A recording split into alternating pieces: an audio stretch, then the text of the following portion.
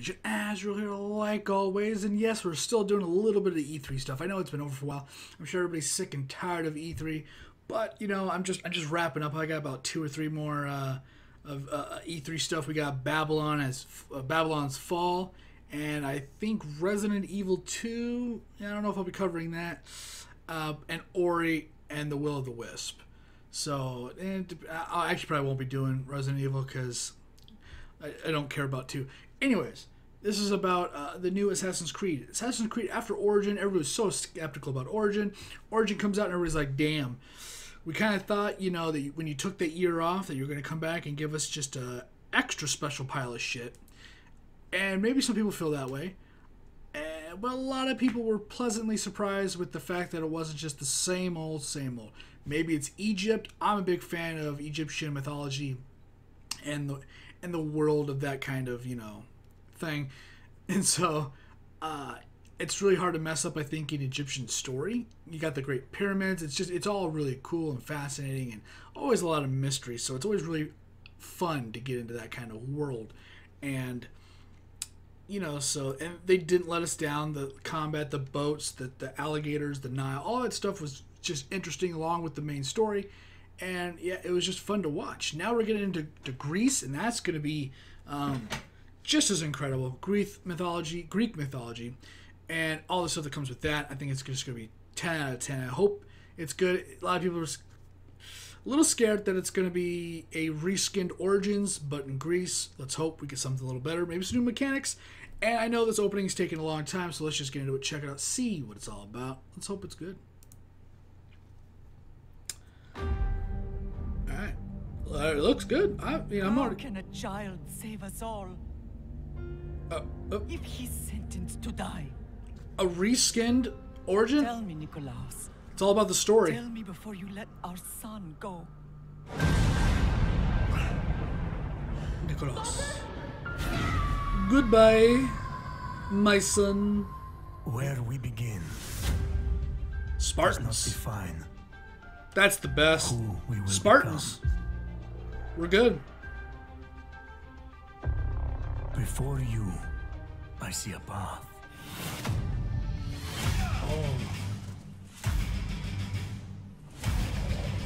Built by friendship and family. Love. It's looking and good, loss, man. War and bloodshed. Oh, yeah, there it is. Spartan kick, baby. Ship combat. All right, bring it back a little bit of black sails, but maybe updated You with were bows. sent by the gods to protect this world. Oh, yeah. Oh, yeah. Leonidas spear. Carry the blade of Leonidas. Act like it.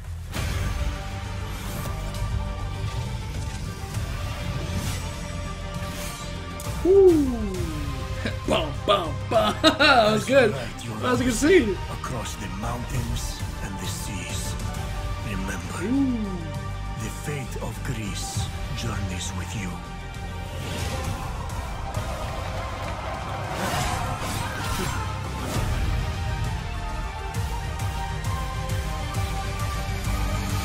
You just look at all the different looks. Assassin's Creed Odyssey. Watch the official gameplay walkthrough.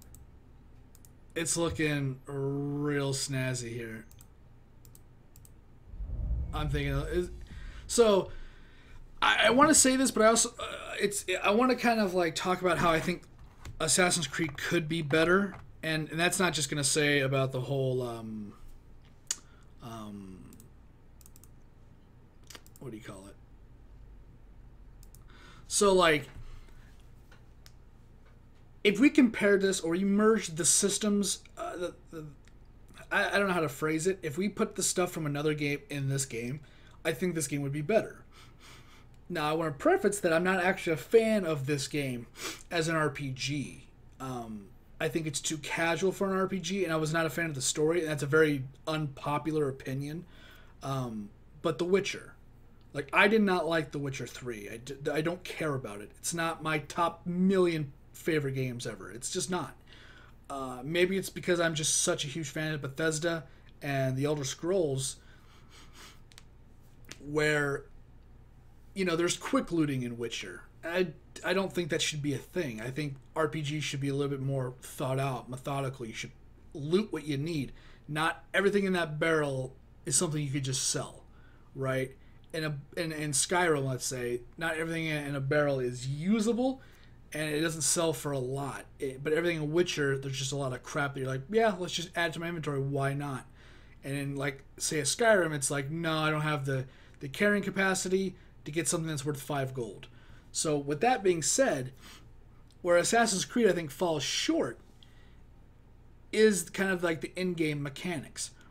Now, I am somebody that absolutely despises the whole jumping from future to past. I hate that about Assassin's Creed. It is the worst part of the game. And it doesn't even matter if they do a good job of kind of bringing you from the past back into the future. I think it's unnecessary. If anything, I think it would be way, way, way, way better. Personal opinion is if it went. I'm stuttering a lot because it's like there's so many things going on. I'm trying to like think and communicate them, and I'm just not able to. In Origins, there was that whole when you killed somebody, you went into that whole like fog realm, and they said, "You think you can do this? You think blah blah?" And you're like, well, fuck you, guy. Sucks to suck." And then you killed him finally, and you took like the feather or whatever it is.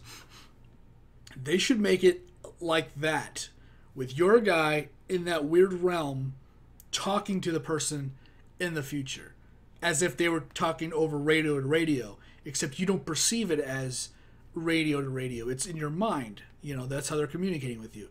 And it's like you're going from the past, and instead of going to the future, you meet in the middle and like a limbo.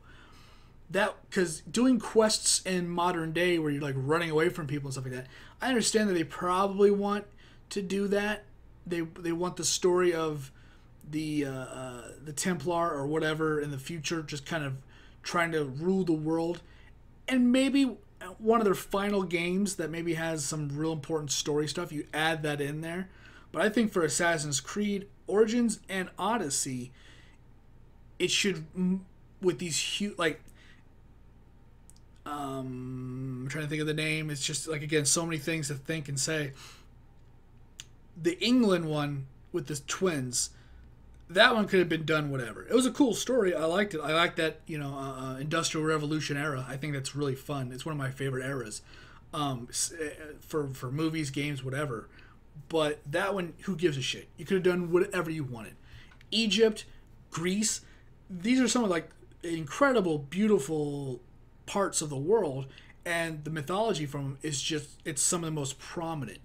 And I think that the story should take a back seat as far as what goes on in the future, and you should kind of just be more rooted in the past, and you should have that weird meeting in the middle between somebody in the future and someone in the past, and they should have dialogue talking about how you're getting like feral because you look how you look. Maybe the game starts out, you meet in that middle ground, and it's kind of you back in your normal clothes, but the background behind you is like Greece. And the more and more you do the story and you show up to talk to the person, they don't actually see you, obviously. It's just perceived that way, right? But it's the way they talk, or the way you talk in the game, to where now instead of showing up in your normal modern clothes, now instead of just seeing the background, now you're like wearing more and more stuff. And they're like, "Are you okay? You seem like you're getting lost in this world." And eventually you start talking more that way, and you start getting more brutal based off of how the story goes. And I think that would be a cool representation. Now, the reason why I say The Witcher is because I don't think The Witcher should really just be, it's an RPG light game. It's not really a full on, it's casual, it's arcade combat. It's arcade. It is. It's just 2 button clicks, 3 button clicks, whatever it is. And your abilities, your signs are basic. It is not in depth. It's not really fleshed out. It's a casual game. Witcher is a casual RPG. And for Assassin's Creed, that was not really an RPG, but which has been trying to kind of go more and more towards the RPG world. I think implementing the Witcher style of combat and how that kind of did, and doing what they did with Origin, could make an awesome game. I think Assassin's Creed and their new direction should be a casual RPG, should be an action RPG. That's kind of not like a traditional action RPG, but that's because that's how I view The Witcher. I view The Witcher as a light RPG, and I view Assassin's Creed as not an RPG. But Origin, they added stats and rare drops and things of that nature. And I think that if you added more of like Witcher style mechanics, you would get excuse me again, you would get more of a good RPG feel with a world we know, right? So like The Witcher came out, and everybody's like, oh, this is really cool. It's, you know, it's whatever it is. And there were people that were like, no, I want something like Morrowind or even Oblivion. I want something more like that. I don't want really The Witcher. And the people that like Assassin's Creed, I think would, you know, so everybody that liked the hardcore RPG, I think, pulled back from Witcher. And I think everybody that likes Assassin's Creed would like more of a depth to Assassin's Creed. You know, I think they would like a depth towards the game instead of it just being another bungee jump without the rope, the bungee, into some thing of hay, you know, which was kind of getting out of control, which is kind of why they took the year or two off, right? So I think if you added more of the Witcher type of mechanics, you know, being able to jump on things and kill it and stuff like that, and more dialogue options and different outcomes to stories, because that's definitely what Assassin's Creed is based off of. It's not based off that kind of open worldness, because there's the story at the end is usually finite. The ending is usually set in stone. And although games like Fable, where people maybe were more annoyed because you started out in Fable in one line and then you branched off this spiderweb or this tree of different outcomes, you eventually came back to the only ending that Fable had. And people were like, it kind of means that everything I did was kind of pointless. But in this, we kind of know about history in the world, in our world, and I can say, oh, cool, Cleopatra or whoever dies or whatever's going to happen in this, or the kid does whatever. And the way of getting to that finite ending should be varied in every way, which means they should take all the characters all the way up to the ending, and they should flush all of them out, and that way they could either live or die, and then you kind of get your own kind of story. Even though the ending is set in stone, it's all who's at the end. So at the very end, you could have like this big party or something like that, where we killed everybody, or we won the war, or whatever it is, and all the people around you are different to anybody else that plays it, because you made the decision that got that person killed, or saved that person's life, or whatever. It shows the future, and they had a kid or something. It's whatever. And then the people that are gone or dead, it shows the different ones, or the burial sites of whoever you ended, and the people that are still walking around or are stuck in prison being tortured forever. So normally in RPG, you don't want the ending to just be the ending. And in The Witcher, I think they had 3 or something endings, or they have multiple endings, but one is like the true ending, the other are garbage, and that's not a way that an ending should happen. That's just bad. Even in Skyrim, even in Oblivion, the ending is actually the same for the most part. It doesn't really change up. In Skyrim, you can it could be Stormcloaks or the Imperials. In Oblivion, it's just whatever. It's just how you got there. Fable kind of had this whole big, you could do whatever you want kind of situation, and then you go, oh, well, it kind of just ends the same way. And for whatever reason, no one's really pissed about Oblivion, because it's just, there's so much variety. And if you took that variety, but with Witcher mechanics, and put it into Assassin's Creed game, I think you would get a game that everyone would love to play for the most part. Make it casual, but some more depth, because Assassin's Creed in general has been too casual. And then somehow flush out the other garbage that is the future. You know, Assassin's Creed Origins, Odyssey, you stay in the past, and then maybe the next one is very focused on the back and the forth. I don't know. Those are just my thoughts. That's kind of how I think about it. Kind of a long video. If you stay to the end, you can go ahead and throw that high five. It's actually right there. Down in the comments down below, letting me know you stuck around. Usually it's like, give me a thumbs up, give me a like on the video if you stay to the very end, and give me a like if you want. But go ahead and throw that high five down if you stay to the very end. I do appreciate it. And with that, I'm going to get out of here. So thanks for watching. Thanks for hanging out. Like the video, like the content. You can always like, subscribe, or share. Remember, it's completely up to you. I do appreciate it, though. It does help me out some way or another. Once again, my name is Azrael, and I'll see you in whatever video I'm doing next. Later, guys.